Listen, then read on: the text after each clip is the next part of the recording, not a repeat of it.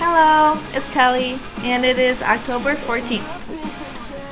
This is my second vlog, and I have a few things that I'd like to talk about today. First of all, is artist versus poet. This band is amazing. They are like a pop-punk alternative band, and they're really, really good. I enjoy them very much. They have about 12 songs on this album. It is Artist vs. Poet Favorite Fix. So that's what it looks like. You can probably get it on iTunes or at Best Buy or online somewhere. Probably they might have it on their MySpace, some way to get it. But I suggest getting them because they are really good. I'm actually playing a song of theirs right now. And I had gotten the CD in like July at Warped Tour. I met them, I gave them all hugs. I like went down the line and I like hugged them all after I got their CD. But yeah, they're really cool guys. Second of all is this book that I had just finished reading. It's called Washed by Blood by Brian Head Welch. He's the former lead guitarist of Korn. And it's a story about like, he wrote it, he's the author. So it's about like his life from like when he was little and like through school, and like he like picked up the guitar and he started playing and he like formed bands, and then he started getting into drugs, and then like he started getting into meth and he was really addicted to that, and then he like formed Korn, and then like it just talks, like that's the first part of the book.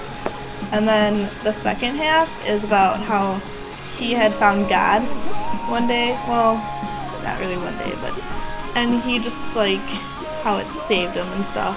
It's a really good book. I suggest reading it if you're a Korn fan, or if you're just like someone who loves God, or if you are struggling with drugs yourself, you could read that book too. It really touched me, kind of, because I kind of know what he was going through. Not to the extreme, but kind of the same.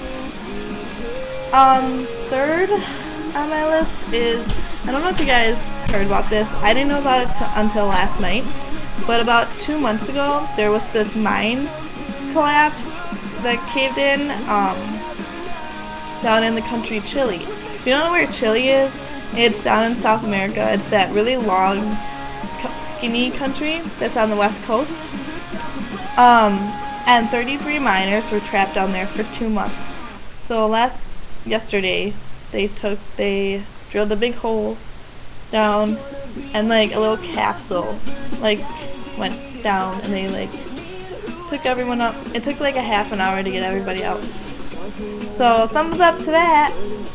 Good thing those people are all alive. Yeah, all of them survived too. I think that's so cool. So yeah, that's just some things I wanted to talk to you guys about. Oh, and this is my awesome hat. My friend Alyssa drew this for me. It used to be just white and I would wear it all the time.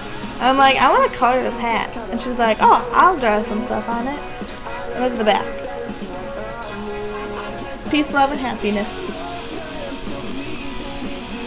So, yeah, I love this hat. I wear it like every day.